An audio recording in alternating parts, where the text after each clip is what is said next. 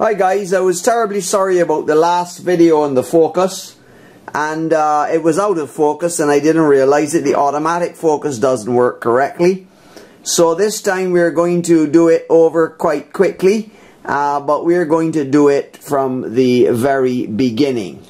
Okay, so the first thing you'll want to do is press your sequencer button, and then you'll want to clear the sequence. So to clear the sequence, we can do two things. We can either use load and initialize song, or we can press the shift, select the song utility, and select clear song to clear the song. The next thing we'll want to do is to go to the microscope and create some events, and we select control change, and then we have to change the control change type to 0 bank select. I hope you can see that. I have it quite clear. And then we come down and we insert another control change, and for this one we change it to 32. Notice that the first one is 0 on the left, this one is 32.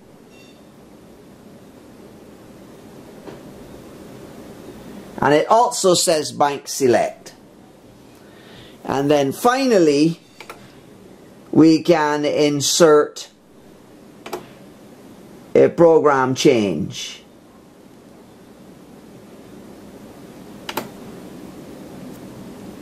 There you have it, guys. So we need 3 numbers to select any tone of the over 2,000 tones that are in your instrument, or the ones that you have added in user memory. With those 3, with the bank select, 0 and 32, which is LSB and MSB, and the program number, you can select any tone in the instrument. Where are we going to get the tone numbers from? We get the tone numbers from the sound list book, which is on the Roland site. Now I have 2 other videos on this topic linked in the description below. One gives you the sound numbers and bank select numbers for the user memories, and the other one shows how to use Microscope to do program change. Alright, so we're going to use several numbers which we have gotten out of this text, which is on the Roland site, called the sound list text. And to do that, we are just going to go up and move the highlight to the end, which is the data value. And so we are going to rotate it to 89.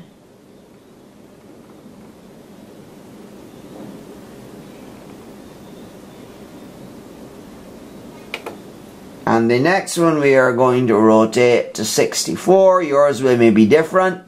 As I said, the book has in the numbers for all of them. And then finally we have 10.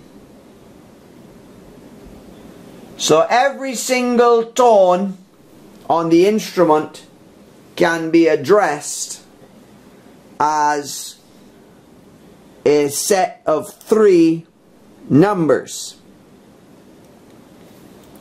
Now what I also showed you in the video was I showed you that you can select all of these and copy them. We can use copy and paste in this, both the Microscope and the other editing features within the sequencer. So we hold down the shift button and we highlight all of them, and we press the copy here, copy event, and then we move it to the end and we go paste. Now when we paste, it asks us where we want to put it, right? So we can put it in measure 4,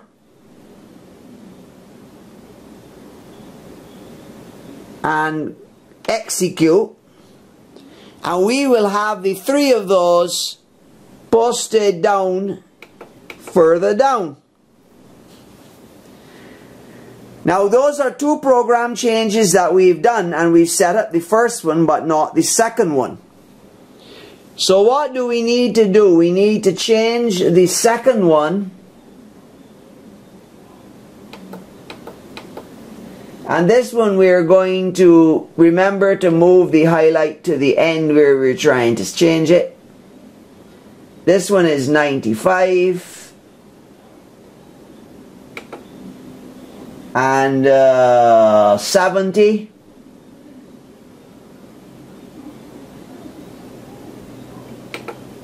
and 85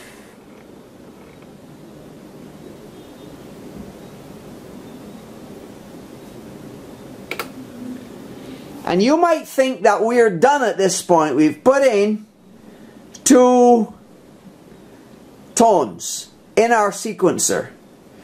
But notice that where they are at is not ideal, because we have a whole beat between the changes.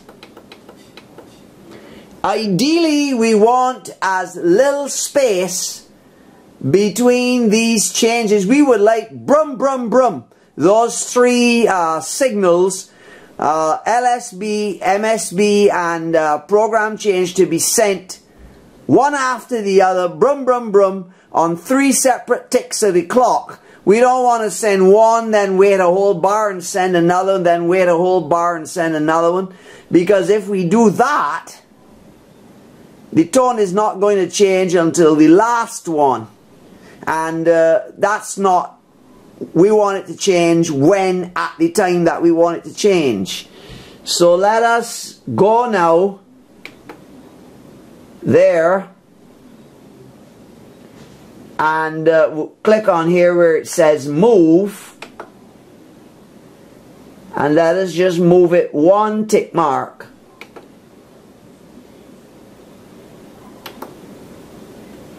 And let us move down to the next one and move it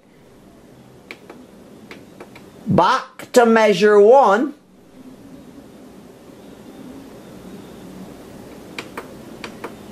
and set it for 2 tick marks. And let us go to the third one, move it back to measure 1, and set it for 3 tick marks. So that will mean now that they're sent in the exact order that they need to be sent in the MIDI to the engine to be able to change the tone.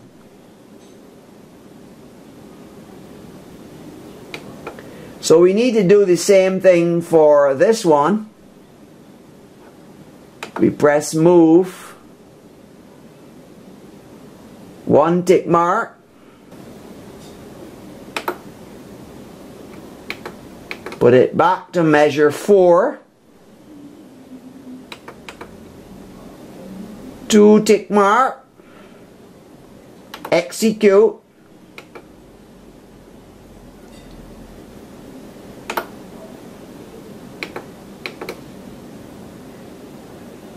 back to measure 4,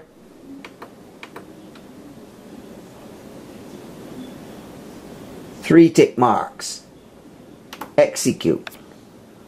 Now we see that when we go to back to our sequencer,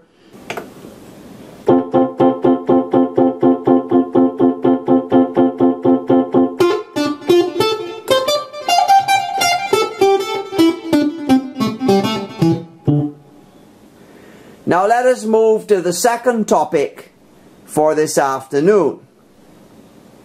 we're looking at the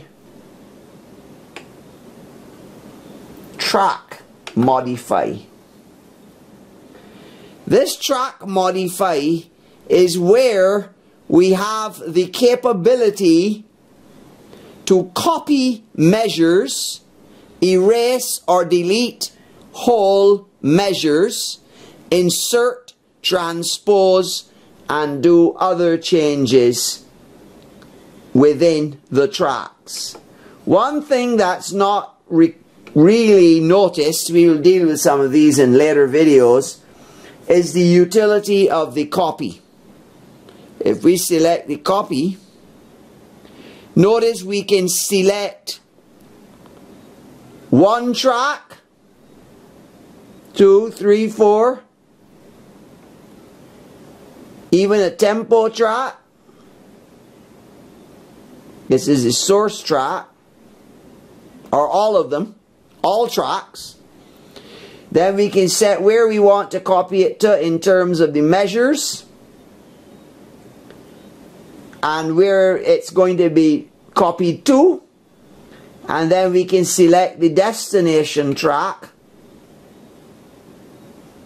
Well, if the source track is all, then the destination track is going to be all. But if we have a track selected, then we can come down here and we can copy it to a different track. And then we can decide whether we want to copy all events, some events, whether we want to mix or replace what is copied. And how many times we want it to be copied as well. I don't think any of you all realize the versatility that is contained in the track modify menu.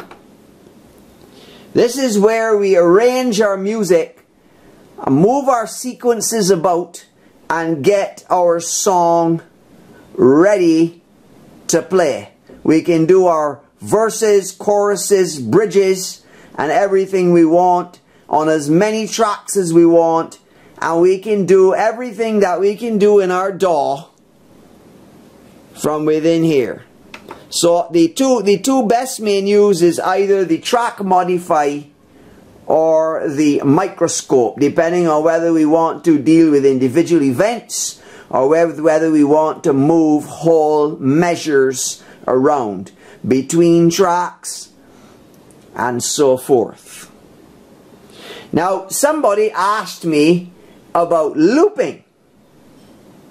We can loop and set the loop. Notice that is looped.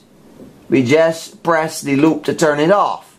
But we can set the loop for all or part of it simply by holding down the shift. And then we have a loop window, start point, end point for our looping.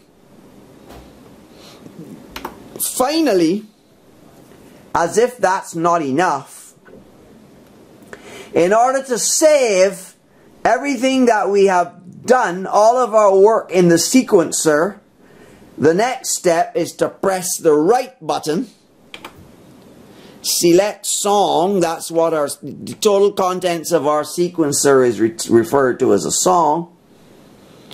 Then we will select that, and then we will obviously want to either overwrite a destination, or we will want to put it in a new destination. As you can see, I have lots of stuff in here.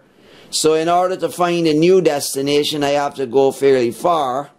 You can hold up to 1,000, well actually 999 songs on one flash card. There. As long as you see in its song, nothing is in the location right now. So on this flash card I have about 206 songs. And then you would want to click rename. And here is a little tricky, because when you're renaming, you're actually renaming what you want the sequence to be stored as. So you would have to go up and down to get the letters. And we would say, what was today's Today's episode dealt with Microscope. So you then press this over, and of course this is a little fiddly. But you get the hang of it after a while. MIC. And just you press OK. And then it says save Microscope to this place, and you go OK. And there, you're done. Saved.